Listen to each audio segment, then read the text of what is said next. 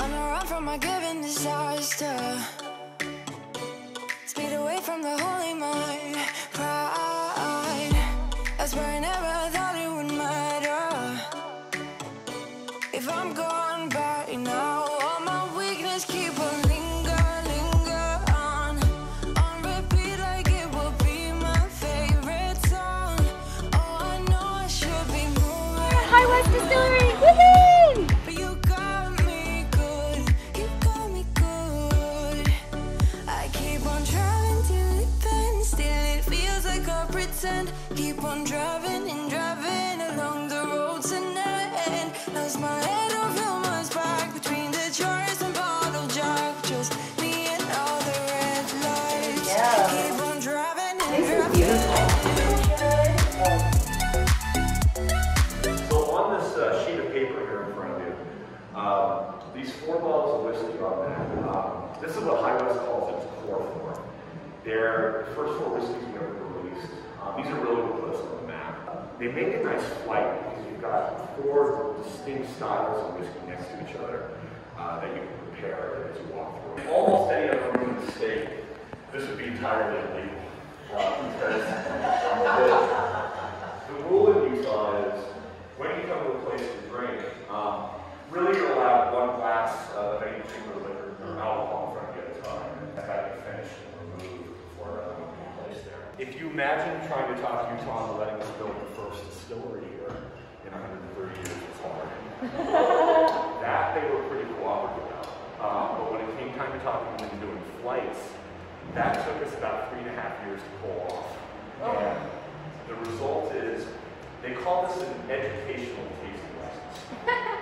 So the idea is, as long as you can say you've learned something, and they actually don't really specify what that has to be, then you suddenly can double fist it. So it's something we're rather proud of. And to that end, the first thing really to know about whiskey is that whiskey is distilled beer. So ultimately, you start out as a beer brewery. In fact, that's really what half of that room with all the windows across the way is a brewery.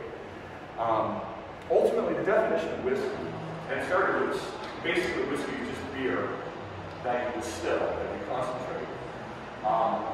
For most of its history, that's all it was. But starting somewhere around the early 1800s, this idea of taking your distilled beer and then letting it sit in oak barrels that have the inside heavily charred out became the standard thing to do.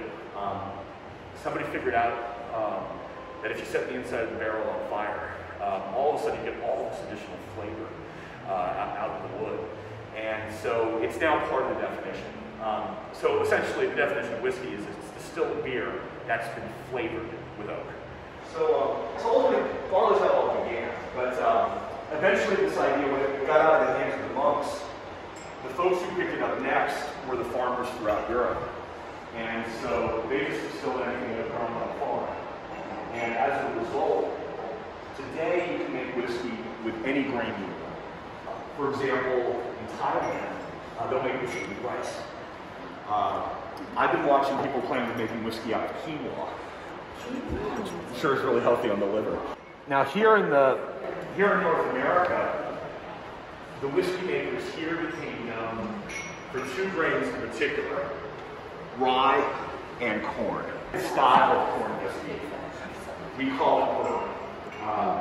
And so of course whiskey is the umbrella term, bourbon's a style of whiskey, and it's a protected style in that there are several rules you have to follow in order to put bourbon on the label. And the first major rule is that you have to make bourbon in the United States. And, I smell caramel apple, less the color, we can't vanilla, it's that sweetness that honey. I do smell like a cornbread type of thing. There's a candy corn, but I don't smell the candy. This is the spiciest rye whiskey in the world. Oh, I do smell, whoa. I smell the clove. Clove and cinnamon. I don't really smell licorice. A little bit of mint. Eucalyptus. Yeah, I don't smell licorice, but I don't like licorice, so maybe that's why I don't smell it. This is the Rendezvous Rye, and I smell persimmon, apricot,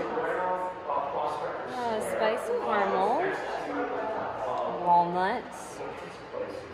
I guess it's a little bit of a ginger zing. I don't smell the snickerdoodle. The cedar, I could notes of cedar, but no snickerdoodle.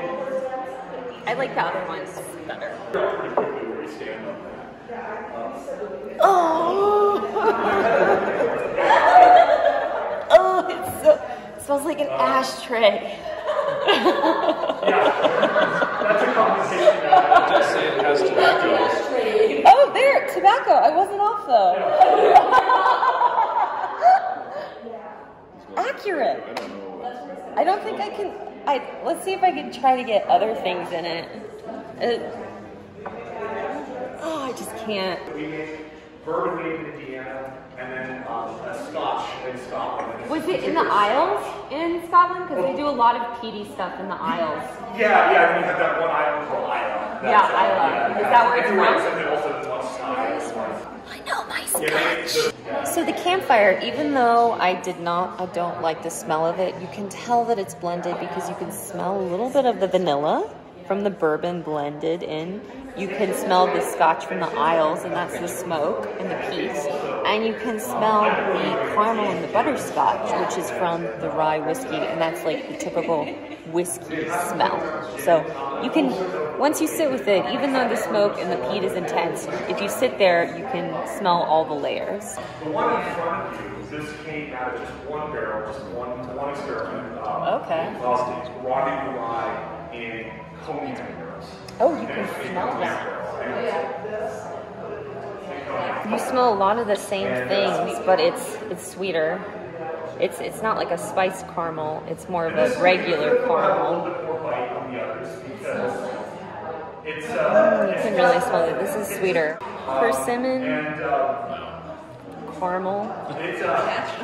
We tend to do that when we finish whiskeys like this, when we let them sit with something else. They tend to bottle them at higher proof because the idea Yeah, very caramely, very caramely. I can't believe they shared this limited edition Rendezvous Rye in a cognac barrel. Yeah, this is really, really nice. I guess I can taste a little bit of nut as well. Maybe like a macadamia, like a really smooth nut. Yeah, this is nice. This is nice. Hopefully they'll make more of it. Who your blend master is? Her name's Tara. That's kind of unusual. Most of our blend team is female. Oh wow! And, as a generalization, women tend to have a much better palate than men.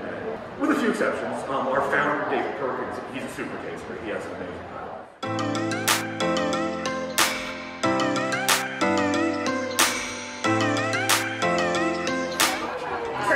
Beautiful mountain. The hills are alive with the smell of whiskey.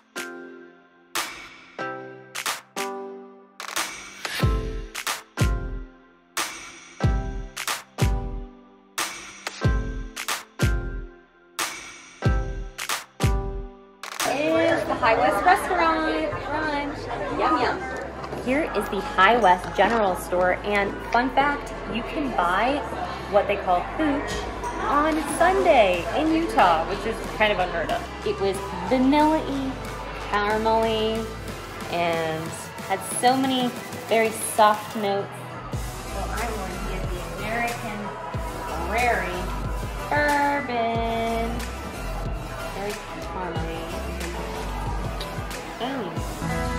All the High West Distillery. That's where they do some blending, and that's where they make the whiskey. Well, this has been my time at the High West Distillery. I learned all about their whiskeys, which are really different from each other. I highly recommend you coming here, checking it out for yourself. And if you loved this video, make sure to like, share, subscribe, comment what you'd love to see me do next time. Remember, you totally rock!